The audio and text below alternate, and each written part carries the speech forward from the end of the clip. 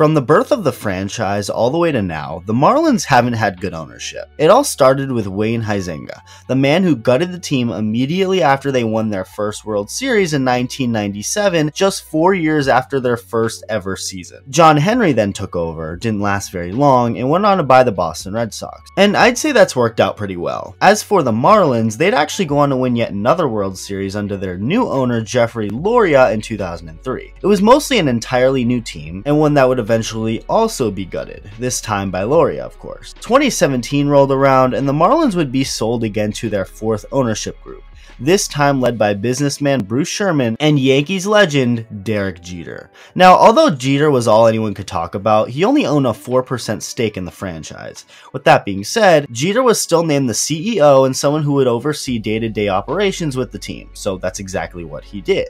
A ton of moves were made with the team. Unpopular moves for sure, but he made them anyway. 2017 National League MVP Giancarlo Stanton was traded, so was Christian Yelich and Marcell Ozuna, and skip ahead years later and the Marlins actually have a solid team.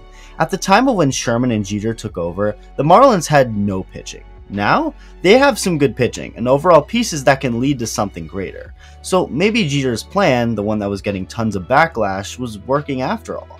Except Jeter is no longer even with the Marlins, because he chose to step down as the CEO.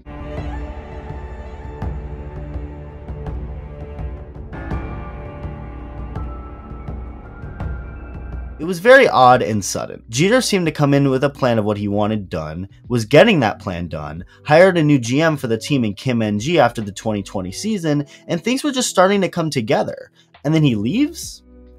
Well, blame Nick Castellanos. Dude ruins everything. Okay, not really, but you'll understand why I mentioned him soon. Thanks to podcast host and former Yankees teammate of Derek Jeter, CC Sabathia, we have context on the sudden departure from Miami. Throughout Major League Baseball, there are different types of owners, but what it comes down to are the ones who genuinely care about the team that they own, like Steve Cohen or Magic Johnson and the rest of the Dodgers ownership group. And then you have owners who only genuinely care about the money they can make from owning a team, like Bob Castellini, the owner of the Cincinnati Reds. Derek Jeter did not want to follow suit of an ownership like the Reds and wanted to spend, but he also understood that you can't just throw money at players and expect to win, and do so consistently. You have to build a good and deep farm system, draft, develop, and trade for young players who can help your team for years to come.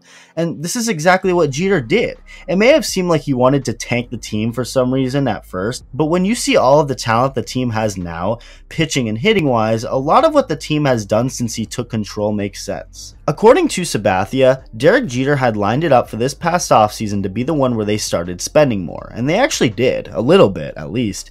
They signed guys like Avisail Garcia and Jorge Soler while trading for Joey Wendell to help out the offense. Those are solid moves to make, but nothing crazy, nothing blockbuster-esque.